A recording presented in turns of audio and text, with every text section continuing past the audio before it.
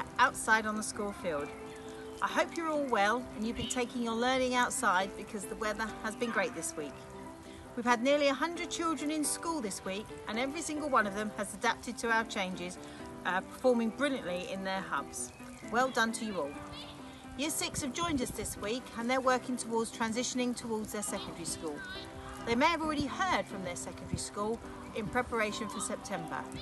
But in terms of transition for all of you, we are looking to prepare clips so that you can meet your teacher online and see your new classroom before the end of term. I'd like to congratulate all of those who have been nominated in this week's assembly.